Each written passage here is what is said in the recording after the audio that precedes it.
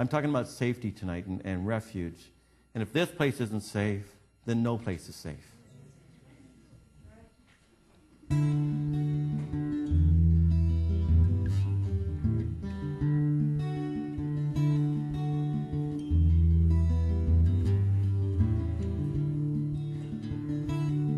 When the battle for the soldier is too much for him to bear, and his shield of faith is hanging by his side,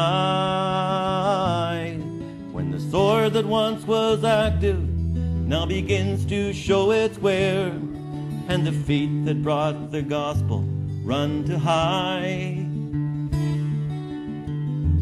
then it's time to head for home.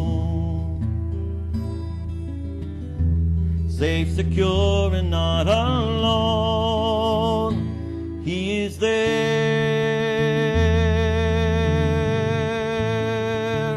He is there.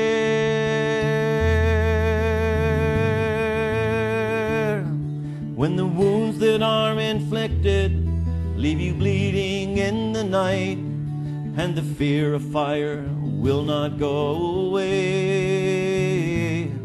and there seems to be confusion separating wrong from right, seeing choices sometimes wanting to obey. Who knows where and who knows when you'll desire to start again, and you wonder where the love is when you hurt so much inside.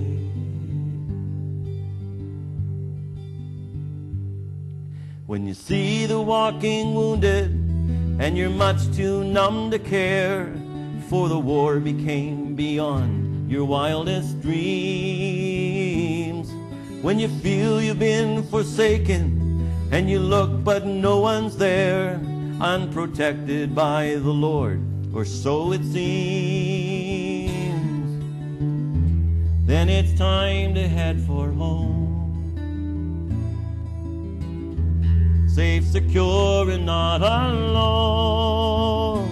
He is there.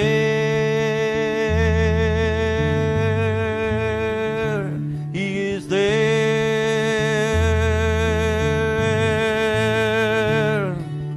Like a gentle breeze that puts the soul at ease, the Spirit of the Lord desires to rise, with healing in his wings, into a heart that sings, to pour the oil of joy on crying eyes. Pour the oil of joy on crying eyes. To pour the oil of joy on crying eyes.